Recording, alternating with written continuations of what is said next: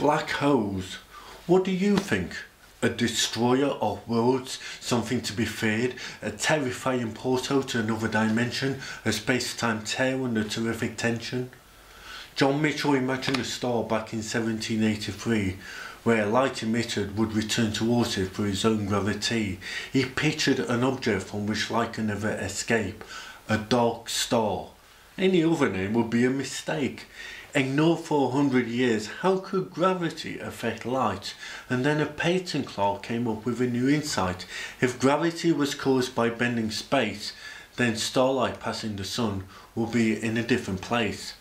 In 1919, during a solar eclipse, Edison saw starlight bent by a smidge. This proved that the sun's gravity was moving the light that we see. Light's all askew in the heavens, said the paper, as Einstein's theory triumphs. But what is a black hole? Imagine squeezing our sun down 250,000 fold down to the size of Heathrow Airport. The sun will be so dense and space will be so bent that light can no longer escape. But the planet will continue regardless, orbiting the black point in frigid darkness. These are the normal black holes, a few suns down to the size of a town. There's 100 million of them in our galaxy alone, 100 million within the city of stars which we live. Most fall when a massive star, 20 suns or more, runs out of fuel.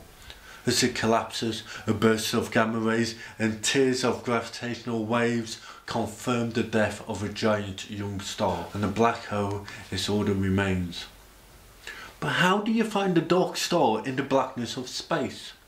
You look for the surrounding gas as it orbits so fast, red-shifted and blue-shifted as it orbits in a disk. The broadening colours show something's amiss. It tells us the speed and the mass of the object. Any faster and the black hole would have lost it. And the gas is heated up to over 1 million degrees, and X-rays are the last thing that anyone sees. But we have no reason to fear because none of them are near. The nearest is 200 million times further than the sun, so there's really no need for us to either hide or run. It's a black hole in a binary star system, goes by the name of AO620, and the 13 solar masses, well, that's plenty. So what do you think is at the centre of our galaxy? What lies at the heart of our Milky Way? We know there's 4 million suns within the size of a solar system, a supermassive black hole, but a small one at that. In some galaxies there's 1,000 times bigger, so you could hardly call that fat. Imagine our city of stars is like a city of people and the sun's out in suburbia. No need to be fearful. But how close can you get until you should worry? How close can you get before you'll be dead? When the gravity on your feet would feel so much more than your head, eventually you'd be too close and pulled to a shred. But as sheep in wolf clothing, they've nothing to fear, as at 4,000 kilometers you'd have to be impossibly near.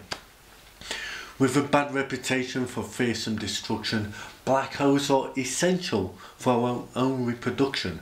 Massive stars make heavy elements deep within, like carbon and oxygen, that allows life to begin. The star violently collapses and the black hole becomes reality, and those ingredients for life are spread around the galaxy, where they later form planets and they later form life.